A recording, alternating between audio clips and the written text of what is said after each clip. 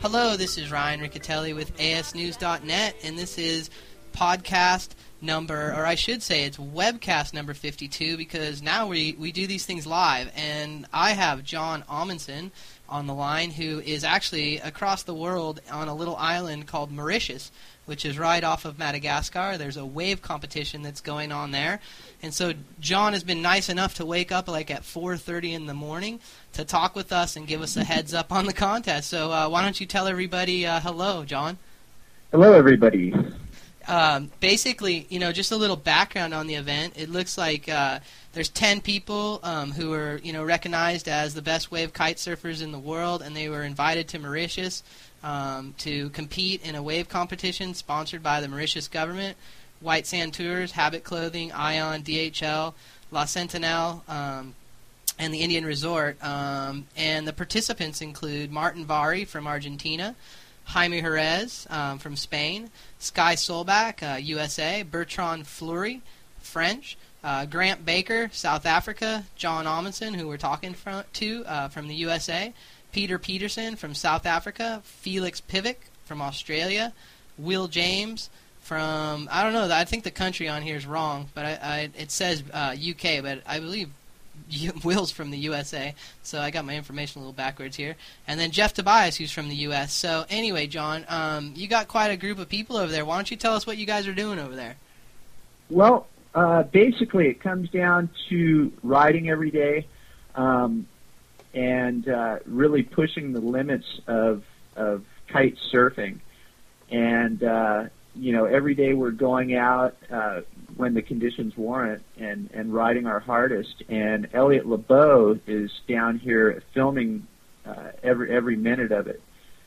And so basically at the end of this of the waiting period for the competition, we review all the competition footage and basically come up with the three winners. Well, and what have the conditions been like since you've been there? Conditions have been insane down here. Every single day we've had wind. Actually, I take that back. There has been maybe 2 days of light wind that we haven't gone out. But on those light wind days, we've been surfing. The surf's been really good. And, yesterday we went fishing. So there's always something to do down here.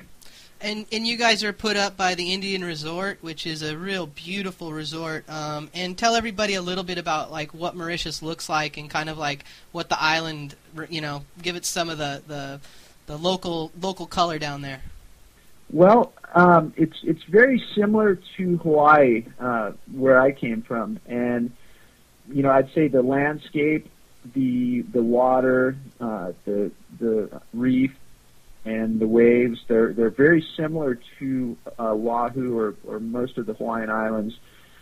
It is out in the middle of the Indian Ocean, and the people are mostly Indian down here, which adds a really neat twist to the island flavor. For me, when I got off the plane, everything looked like Hawaii. I was like, wow, it's just like Hawaii. I feel really at home. I didn't feel like I had gone anywhere. When I was on the taxi ride to Lemoorn, we were going through little villages, and everybody was Indian, and it was incredible. Like, for me, it was super exciting. All of a sudden, I'm in a different country, and, it was just a really beautiful thing. Yeah, that's the thing that kind of took me back. I visited there a couple years ago, and the Hindu culture is real prevalent there. And I imagine a bunch, obviously 10 surfers showing up. I imagine it's a little bit of culture shock. It is, but everybody is so friendly. I mean, it's one of the friendliest places I've ever been. Everybody who I've met has a smile, and it's genuine. It's not pretentious at all. Everybody's just genuinely friendly down here. Well, and that's great. And you guys have like a group of riders down there. Obviously, there's more than 10 great wave riders in the world, and I'm, just to all the naysayers out there who've obviously wondered why they weren't invited to the contest. But why don't you give us a little thought and a little background on how you all these 10 people were chosen and how you ended up in Mauritius. Well, I think you're exactly right. There's great riders all over the world, and I don't think that anybody was really overlooked, or maybe they were, but I think there's a bit of history here with some of the riders, and what the criteria was to actually pick these riders, I don't know, because I was just lucky enough to get my invitation. So I don't know exactly what the criteria was, but the bottom line is what is going to come out of this. This video footage that I've been watching is incredible, and I think they did pick the right riders. Not to say that there weren't other riders that are as good or even better, but they picked some really good riders to really get some incredible footage down here. Well, and you've been surrounded by, obviously, Martin Vary, Jaime Jerez, Sky Solbach, Bertrand Fleury. I mean, obviously that must be just a great experience riding with all of those riders, Felix Pivic, Peter Peterson, Will James, Jeff Tobias. Don't want to leave anybody out. But, what's that like? I mean, how's the level? Is the level being pushed down there? I mean, are you just seeing, new things happen, or? Well, yeah, that's the other thing, too. I think everybody has a distinct style, and everybody's riding different, and everybody's riding pretty much at a top professional level. And I think everybody is able, hopefully everybody, I know with myself, I'm able to look at everybody's strong points and realize that, hey, these guys have something to offer, something to bring to the table. And, I'm hoping everybody's learning from this event as far as all the professionals that are here with me. And then once all this footage comes out, I think other people will hopefully do the same. Look at, the way everybody was riding and all the different styles and go, wow, okay, that looks neat. I want to do that. Well, we have a live chat room that's going on right now, and there's already a couple questions that I'd like to get through. Number one, it took you 23 hours to get there. Is it worth the travel time? Absolutely. This place, it's definitely takes a long time to get to, but on the other hand, seeing what I've seen in the last 3 weeks, I know I could plan a trip to Mauritius and score. There's no doubt about it. It's windy nearly every single day of the year. The surf break is on the tip of the island. It's on the southwest tip of the island, and it picks up nearly every little bump out in the Indian Ocean, and so you're almost guaranteed to always have some surf. So, I could spend a little less money and go, somewhere closer and spend less time traveling, but in my opinion, I don't think my chances are as good to score as coming here to Mauritius. Well, and the last time I was there, I got to spend 10 days there, and I saw some of the most incredible, waves that I've ever seen. The reef is so alive. The color of the water is just. Why don't you tell everyone a little bit about how that wave breaks, because it is a pretty heavy wave. Sure. Well, actually, there are several different waves, so you don't have to. If we're talking one eye. That is a pretty intense wave, especially when it gets bigger. On the smaller days, it's, most people can handle it. On the bigger days, it's very fast, very hollow, and it's very offshore. So it is a very extreme wave as far as that goes. Like I said, there are other options for most people. Like there's the Flatwater Lagoon, which is very fun for flat water riding.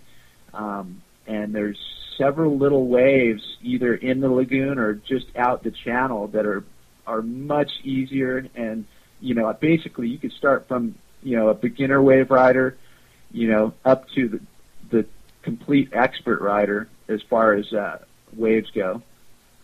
Well, and, here's an interesting question that just came out of the lounge.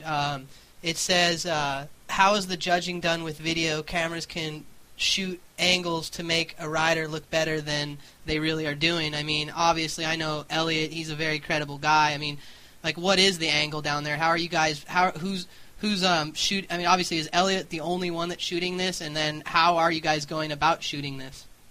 Sure. We have two, I don't know what you would call them, they're like perches, like lifeguard perches out on the reef. And so he's basically right in the action.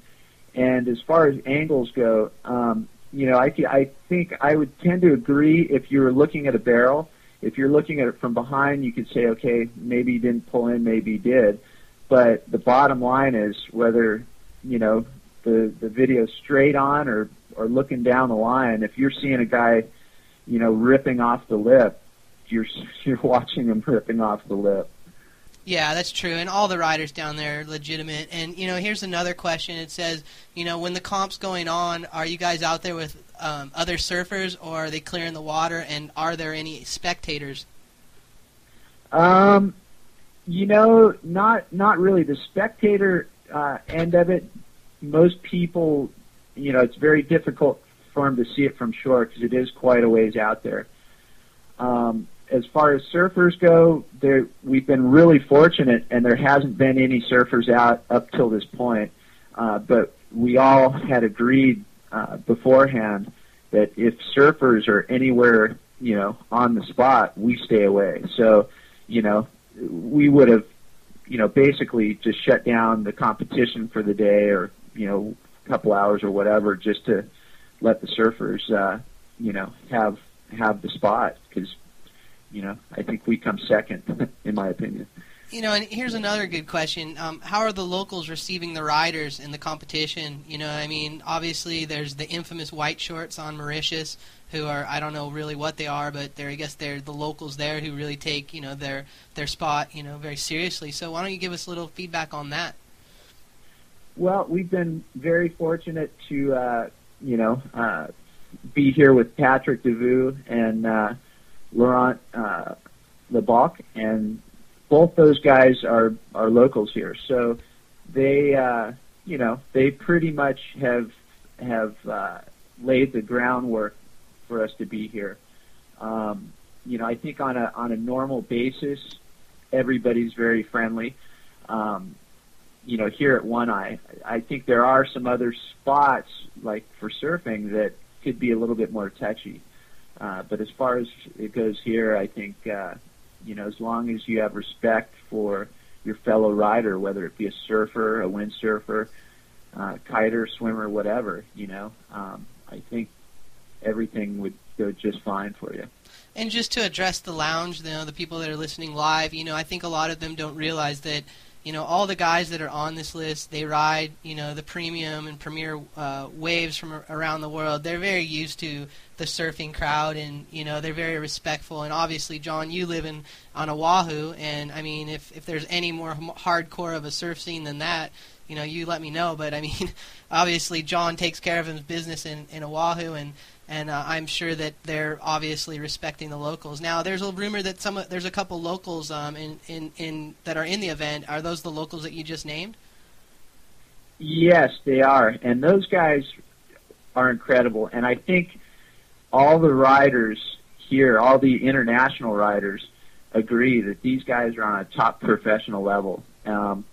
They may not have had the coverage as most of the guys that I'm here with, but these guys are incredible. And we were just watching some video footage the other night, and Twiggy, one of the South Africans, he commented. He goes, "You know what? I think Laurent won the competition on this day." So, that right there says a lot.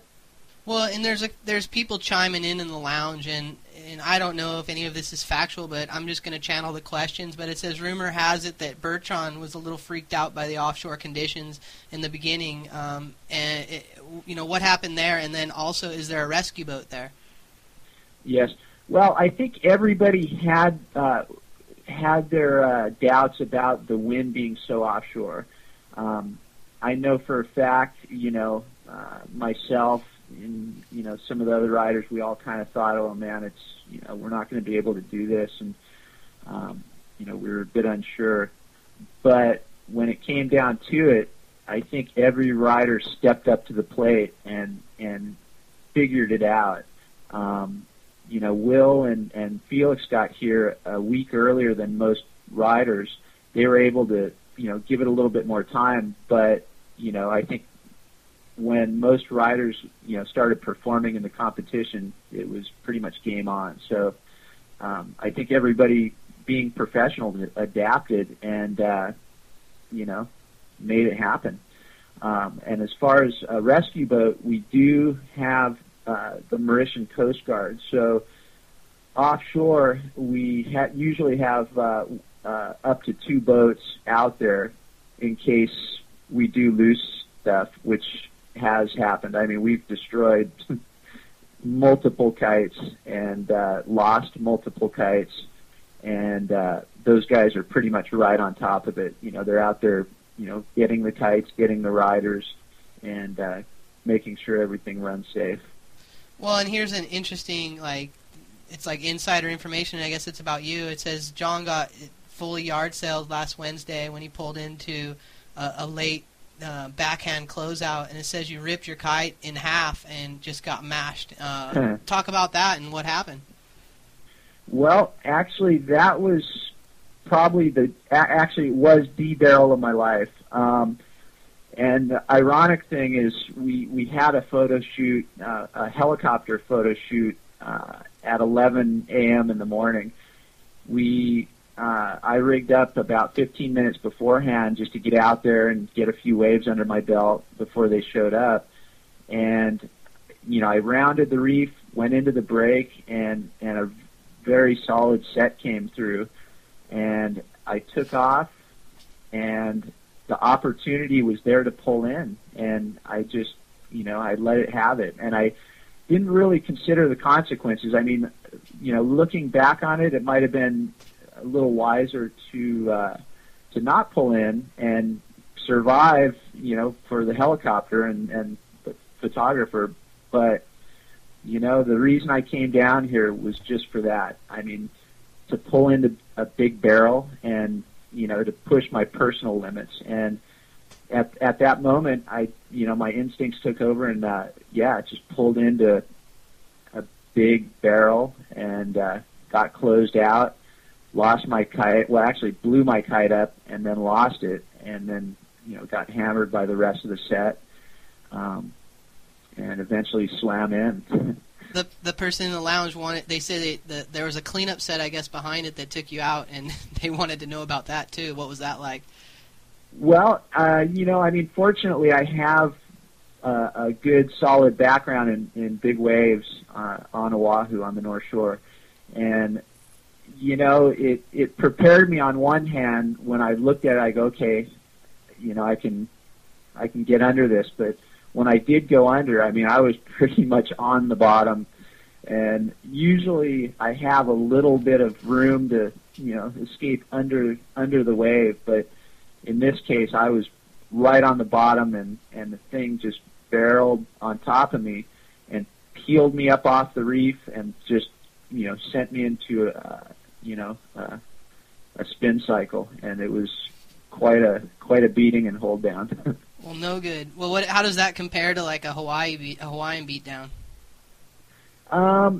It's very similar. Like, I'd say if I was surfing, I've been beat down like that before. With kiting, I'm not so sure I have, because most of the spots that I deal with are not that hollow. Like this place, some of the sections are like pipeline, and that's pretty rare in kiteboarding, because usually in kiteboarding we're dealing with either side shore wind or side on or on, or maybe even side off, but still the wave isn't as hollow as this. I mean, the wind seems to, if you looked at the wave, you'd think that it's blowing straight offshore, but it's just side shore enough to actually ride it with a kite. So it makes the waves really hollow and, create quite a beat down. Well, and here's a real interesting question that just came out of the lounge. It's asking about what kites are working better, and obviously this is great because we have like probably bow kites and sea kites, and what's going on down there. Well, it's a I'd say a 50-50 mixture. I'm riding my North Rebels, and I love them. I mean, it's about the best kite I've ever flown in these kind of conditions. I have all that D-power, which allows me to get back into the wave, after, like, say, I do an off the lip, I can depower the thing and just drop right back in, no problem. But like I said, there are, I'd say it's probably a 50-50 combination. There's 50% on sea kites and, 50% on flat kites. I mean, is there strapless riders versus strapped riders? How's that controversy, and how is that like working out in terms of the contest? Well, I think overall it's been okay. There's been a few riders kind of bringing up the points, and it's been a little bit of an issue, but not too bad. I think in the end, like I said, I think every rider's able to look at all the styles and realize, hey, it's legitimate. And I think that will be the best thing to help the sport grow, is having that open mind and realizing it all does work. Because in the end, it's all going to come, it's basically going to all come out however it comes out, I remember when I started kiting, there was a lot of strong opinions about this style or that style, or 2 lines or 4 lines.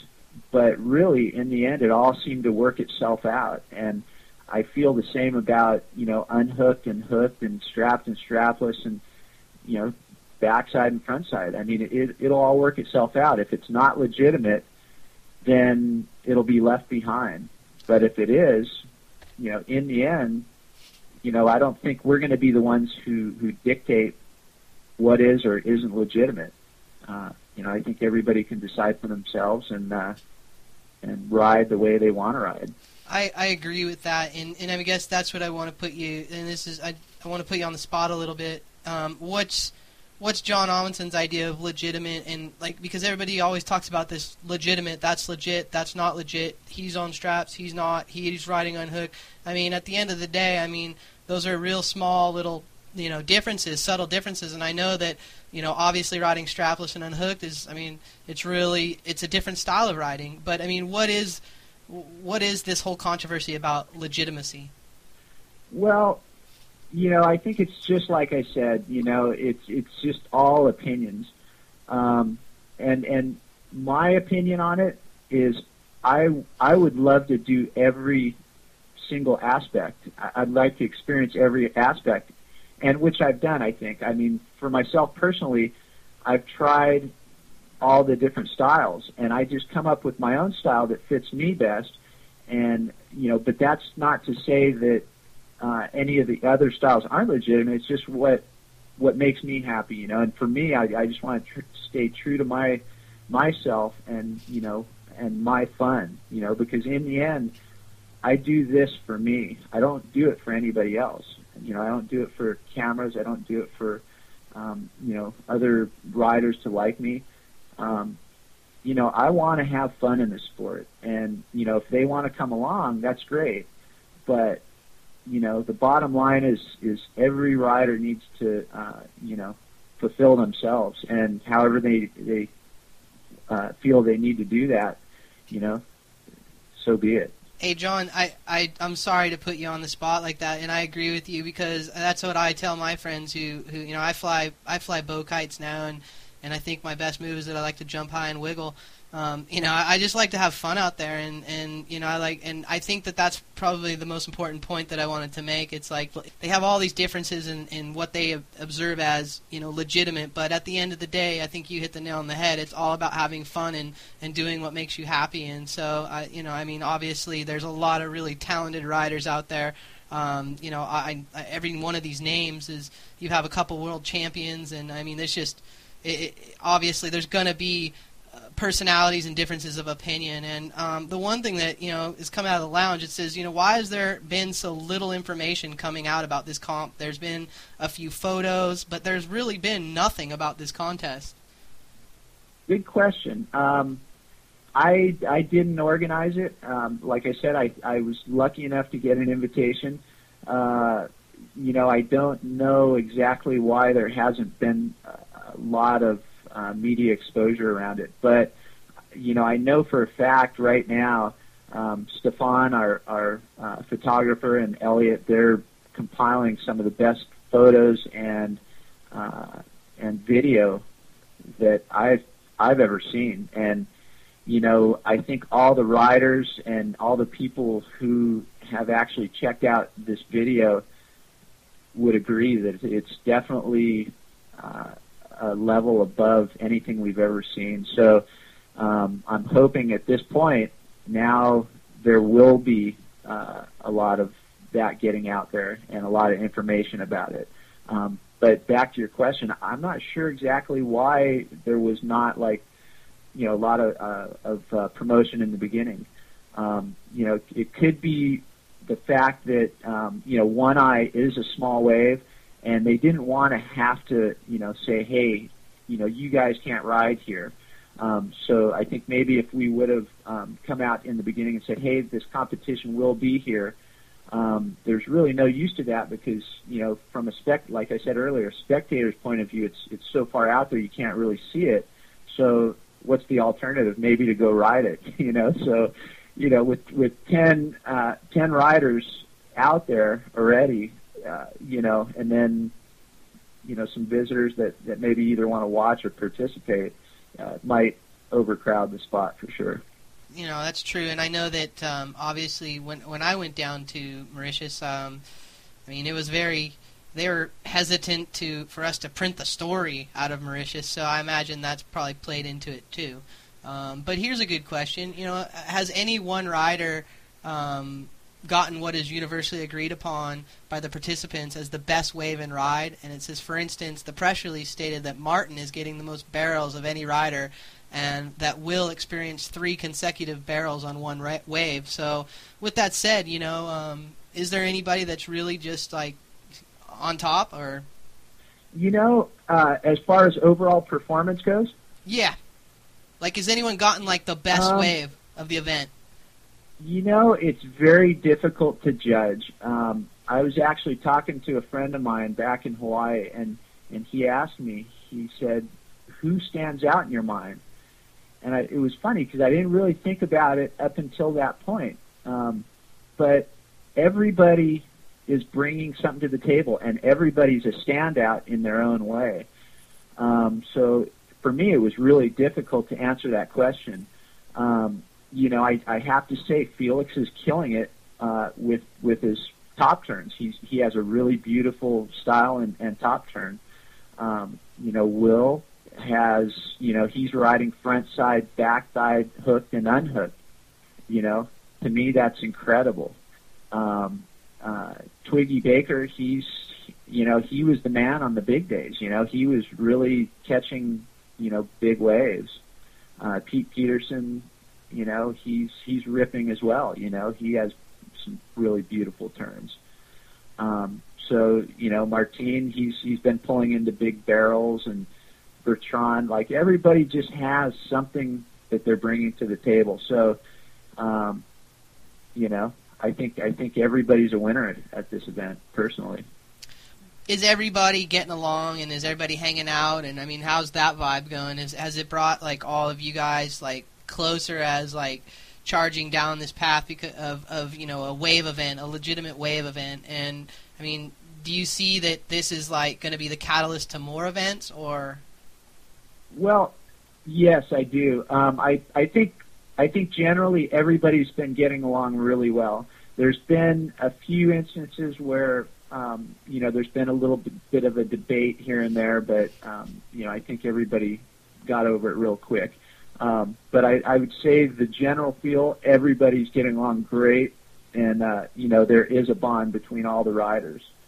So I think the morale's been really good here, and I think because of our relaxed format, it's created,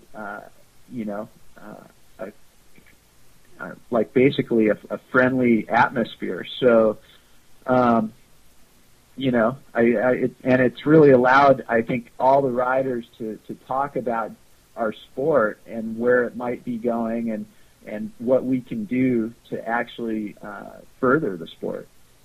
Well, someone's chiming in and saying that they heard from someone over there that everyone has kind of like gotten really excited about, revitalizing a competition back in North America at Waddell. Why don't you give us a little heads up on that? Well, yeah. The other day we were actually all sitting down for lunch, and we started talking about maybe doing some sort of tour. And Waddell definitely was up there on the list. And, like every sport needs to grow. And at a certain point, I think competition is part of that growth, is definitely a stepping stone for that growth. And, there was talk about, putting together some sort of wave tour. I want to step back and, someone talked about Will getting 3 consecutive barrels on one wave. Tell us a little bit about that. That's exciting in my mind. Yeah, well, definitely. Like I said, Will's an incredible rider, and I think I know which wave you're talking about. But yeah, he definitely got barreled a few times on the wave. And, we're seeing a lot of that down here. I think Martin definitely wins the title as far as most barrels pulled into. I mean, he's been the man, like, pulling in deep and, getting some really good barrels. But, I think every rider has been pushing themselves to pull in. So it's been an incredible event for barrel riding for sure. Now, we talked a little bit about kites. Let's talk a little bit about boards. And why don't you tell us what the different types of boards people are riding down there and what's seeming to work? Well, I'm fortunate enough to have several of the riders on my custom designs that I designed specifically for One Eye. And, I'd say pretty much all the riders are riding, what they normally do when they're at home. And everybody seems to be making it work. But there definitely is a point where, this place demands something specific. And like I was fortunate enough to get my feedback from Patrick and Laurent and some of the other boys that I designed for down here, and incorporate those in the boards that I brought for myself. And for me, I feel like it was really a benefit to do so. And riding these waves, it's a very critical piece of equipment. This is one place in the world that you don't want any weak points in your equipment, whether it be kites, lines, or board or harness, anything. One of the first days I went out, I picked up one of my old bars. I go, this thing will work. I went out, and within a half hour, I broke a line, and my kite was flying out to sea. So, like I said, you just don't want any weak points in your equipment, and the boards being obviously a huge part of your equipment. So, I think all the guys that came down were very confident with the boards and the designs they were bringing. Well, and I know that that's a tough question because it's, again, you bring up the controversy of what's legit, what's not legit, and opinions and all of that. But, here's a good question. It's just a side note. Was there any waiting period for this contest while you were there? Waiting period, yes. It was basically from September 20th to October 10th. So we still have a few days in the waiting period. We do have another swell coming on Sunday. So, hopefully we'll get the conditions where we can it'll probably be our last day of competition. So, yeah, that was the waiting period. Now, is everything happening at One Eye? Yes, every wave ridden in this competition will be at One Eye. And here's another question, what kind of customizations are people like doing for their boards to handle like the surf down there? Like, what are some of the things that even you're doing to your personal boards to make sure that they're working right in these big waves? Yeah, well, I really couldn't speak for any of the other riders or designers, but with my personal boards and the boards I designed for some of the guys here, are generally a little bit narrower. They have a little bit of a gunnier look to them, and I've modified the rockers to work on this wave. And like I said, it's mainly been from feedback from Patrick and Laurent and the guys down here, and I'm just basically giving it a bit more rocker, and especially in the tail. And this seems to work really good on this wave. So, like I said, for myself, that's what I've done. And as far as the other riders, I couldn't really comment on it. No problem. I understand. That's a touchy issue, man. And then, obviously, are there any riders that are just riding plain surfboards? I think all the competitors have a kite-specific board. I do know Felix. He has been riding a Surf Tech, and that started out originally as a surfboard, and he put inserts in, and that's what he's been riding. But as far as the other riders, I'm almost positive all the other riders have a kite surf specific board. Well, and obviously, when it's all done at the end of the day, is there a nightlife there? Is there any parties for you guys, or you guys just pretty much just beat and just go to sleep and wake up and live another dream day? Well, I'd say, yeah, most of the time we've been pretty tired after the day's done, and then going to bed. But there has been a few really good parties. Every night here at the hotel, they have live music, and there's something going on. What has this contest done for kite surfing and, like being really a wave dedicated event? Well, like I said, in the end, I think, the riders that came together will all have a certain respect for each style of riding, because really, in the end, it's all good. It all works. So hopefully, all these guys will go away with a better knowledge of what's possible in the future. And unfortunately, or I guess fortunately sometimes, but unfortunately, us guys in the media can have a big influence on just average riders, everyday riders. And if the information that we're giving is good, then it's a good thing. But if it's maybe not for the average rider, it could be a bad thing. So it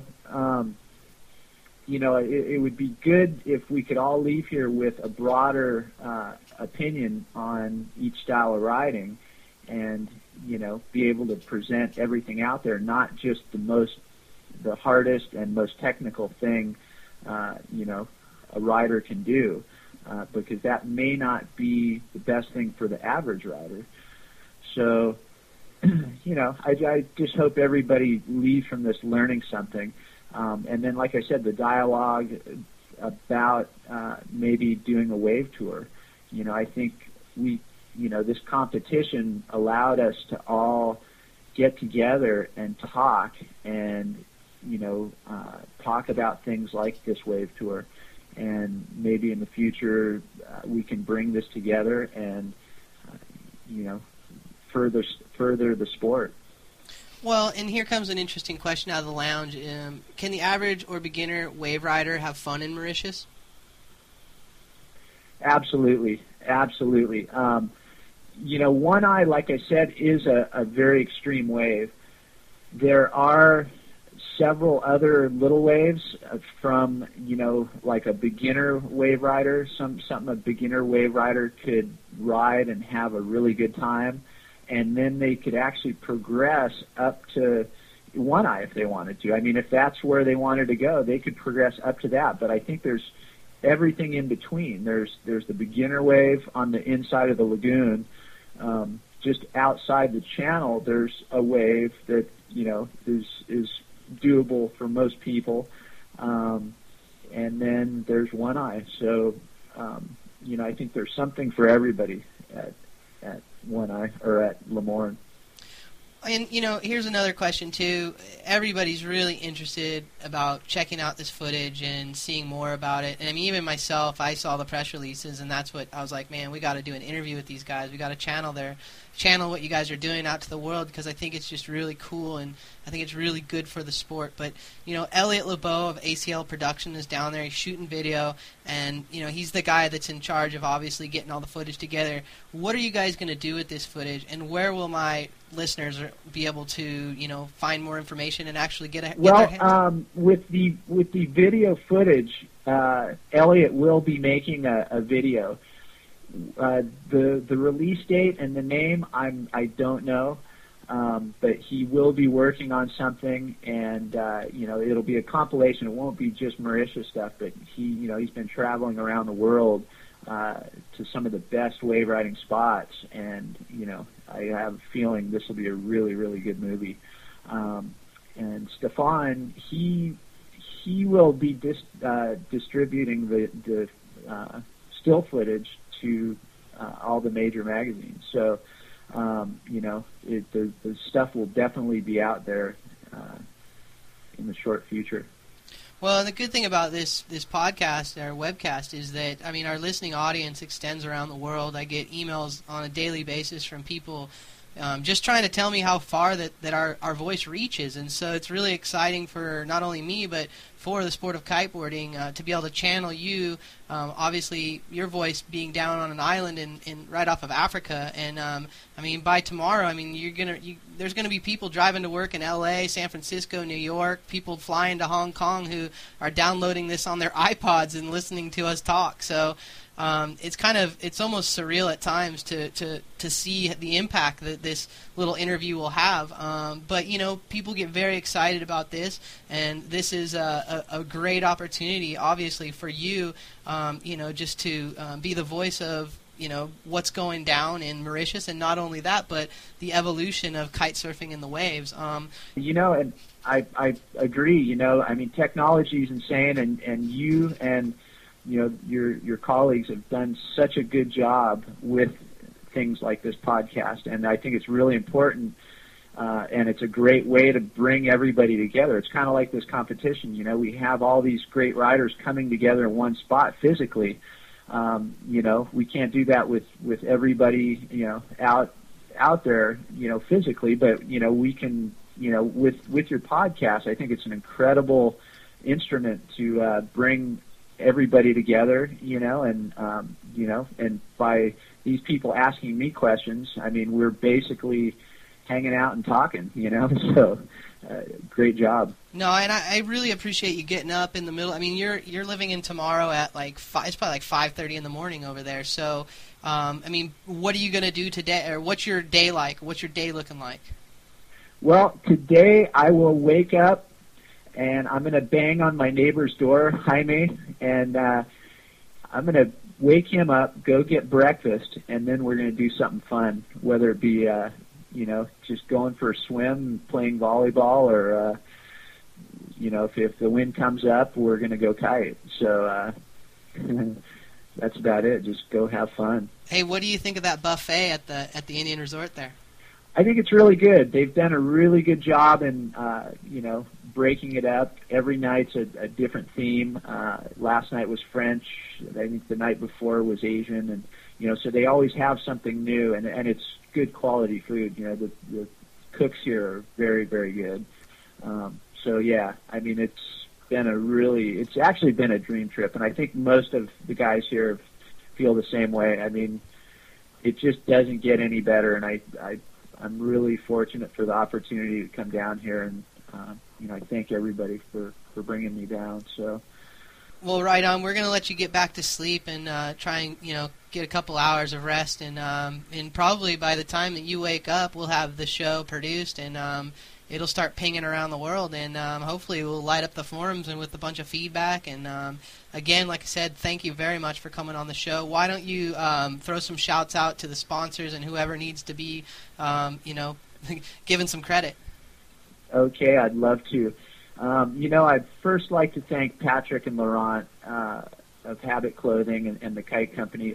Those guys are unbelievable. I mean, not only are they great riders, great people, they're great hosts, and I thank them for bringing us all down here and getting us all together.